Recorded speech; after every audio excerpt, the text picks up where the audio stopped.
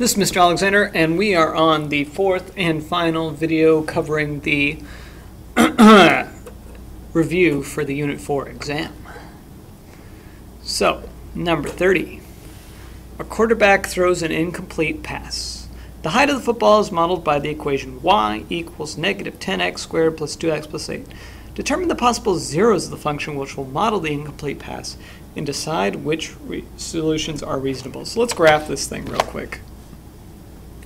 Let's go into y equals, and let's type in that negative 10x squared plus 2x plus 8. Now I can see that this thing has two zeros, one right there and one right there. And if this is the model of the thrown ball, it wouldn't make any sense to have a negative 0, because presumably this is the point at which it left the quarterback's arm and then it traveled downward from there. So it would make sense to have a 0 right here, but I'm pretty sure that negative solution, that's not going to be a reasonable solution. But let's check it out anyway. So we're going to use the quadratic formula. To do that, you first set this thing equal to 0, because that's how you find a 0, is you set the y equal to 0, and then you say a equals negative 10, b equals 2, c equals 8, and we are going to plug that directly in the quadratic formula. So x equals negative b, which is negative 2, plus and minus the square root of b squared, which is 4, minus 4 times a times c, which is 8, all divided by 2a, or negative 20. Alright, so let's do this square root part in the calculator. And let's say that we've got 4 minus 4 times negative 10 times 8. It's 324. So this is negative 2 plus and minus square root of 324 divided by negative 20. Well, the square root of 324 is just 18. So then we've got negative 2 plus and minus 18 divided by negative 20. And so we're almost there. Negative 2 minus 18 is negative 20 divided by negative 20. And the negative 2 plus 18 is 16 divided by negative 20. So when you reduce these, you've got 1 and negative 8/10.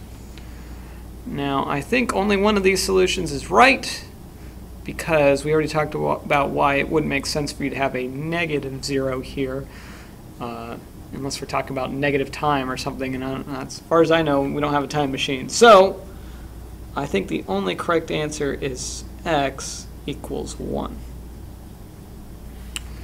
Let's go on to 31. You're building a deck, and you model the requirements for the deck in the inequality below based on your needs for the width w of the deck. Find the solution set for the inequality below. Well, to find the solution set, we need to first set this thing equal to 0. So I'm just going to change this a little bit to 4w for width squared minus 10w minus 80 is less than or equal to 0.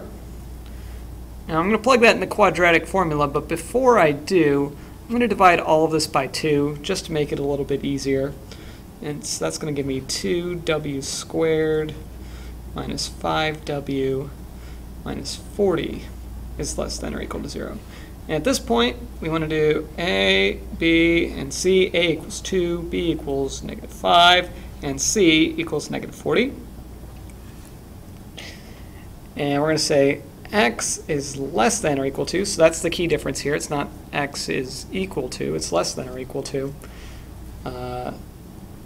negative b, which is 5, plus and minus the square root of negative 5 squared is 25, minus 4 times 2 times negative 40, all divided by 2a, which is 4. Okay, so that's the same as saying that x is less than or equal to Just for this one problem, I want to actually use the decimal approximation of that square root, and that's going to be okay for this one problem. Let's just say square root of 25 minus 4 times 2 times negative 40. And when I do that, I get 18.5. So I got 5 plus and minus 18.57. Now, on the rest of the problems, you're not going to want to do anything but an exact answer. But on this particular problem, on the test, the answer is approximate, not exact. So for this one on the review, we're going to let this be an approximate answer. So when I work this out, what I'm essentially saying is that x has to be between two numbers. And the two numbers it has to be between the 5 minus 18.57 divided by 4 is negative 3.39, we'll call it, and 5 plus 18.57 divided by 4, 5.89. I really shouldn't be using an x here. I should probably be using a w, since that's the variable in question. And I should also stop and think for a moment. I should be thinking about using w's instead of x's. But then, I should ask myself, in the context of this problem, does this inequality make sense? Could the width be between negative 3 feet and approximately 6 feet? No, it couldn't. This is an unreasonable answer. In fact, the lowest this could possibly be is just above 0. Because if the width was 0, then it certainly wouldn't be a width. It would be nothing. So I want to say that the lowest it could be is just above 0, and I'm going to represent that with that inequality. W less than or equal to 5.89. And that is the solution right there. All right, almost there. For a typical field goal attempt from the 30-yard line in a football game, the ball's height in feet will be a function of time in flight in seconds modeled by the equation below. When a player kicks a typical field goal, for how many seconds of time will the ball be in the air? Okay, well, let's graph this thing real quick. I want to look at negative 16x squared plus 40x plus 7. I want to zoom in so you can see what I'm doing here. When I graph this thing, you can see that if I change my window just a little bit to make it a little bit higher, that this thing's in the air, starting right there, and then it ends right there. So what we're really talking about here is we're trying to find the zeros of this function, because it's going to stop being in the air right there. Now we're going to ignore the negative one, because it doesn't make any sense for you to be in the air for negative however many seconds. So we're just interested in this positive solution here. So you guessed it, we're trying to figure out where the height equals 0, which means we're solving using the quadratic formula. Start with your A, your B, and your C. And you've got negative 16, 40, and 7. Now there's nothing to divide out here, there's no common multiples, so I'm just going to have to deal with these ugly numbers. I'm going to use the right variable. I'm going to use t equals negative b, which is negative 40, plus and minus the square root of 40 squared, which I don't know off the top of my head, 1600 minus 4 times negative 16 times 7, all divided by 2a, which is negative 32. And hopefully that square root's something nice.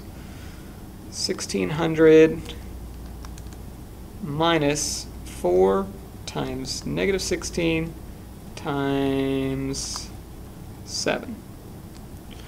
2048. Hopefully that's pretty. It's not. Okay, so we're going to do something fancy there. But for now, we'll say t is equal to negative 40 plus or minus the square root of 2048 divided by negative 32. Now, to reduce that 2048, we go into the calculator and we do 2048 divided by x squared. Scroll down to the first y that is less than 1, which occurs right around, right around here. And we go back up to the first one that has a whole number for the x and the y, which is 32 and 2. So t equals negative 40 plus and minus square root of 32 root 2 all over negative 32. Now I'm going to rewrite that for a moment, because that means negative 40 over negative 32 plus and minus square root of 32 root 2 over negative 32. So this is a positive number, which comes out to be 40 over 32 is 1.25, or just 5 over 4. And we're just going to do the plus, no, we're going to do the minus, because we want 32 divided by 32 is just 1. And so we want the solution where we add the root 2. We don't want the one where we subtract the root 2. So this is the exact answer. And of course the units there is seconds. And when you work that out, it's approximately, I don't know, let's see what it is. 5 over 4 plus root 2. It's about 2.66 seconds, but this is the exact answer. And the reason I left off the minus 1, 5/4 minus root 2, is because we already talked about you can't have negative seconds. So this is the one solution, the only reasonable one. Okay, last problem, then we're done with the review. Triangle has perimeter of 10x squared. I'm just going to write this in here. Perimeter equals 10x squared plus 4x minus 3y plus 16. One side is 3x squared plus 2x minus 4. The other side is 4x plus 2y plus 4. And I need to know the length of that third side. So essentially what I'm going to do is I'm going to take this perimeter and I'm going to subtract off these two sides. So to rewrite that, I'm going to write 10x squared plus 4x minus 3y plus 16. And I'm going to write this up and down actually, because I want to subtract the 4x plus 2y plus 4, and I also want to subtract the 3x squared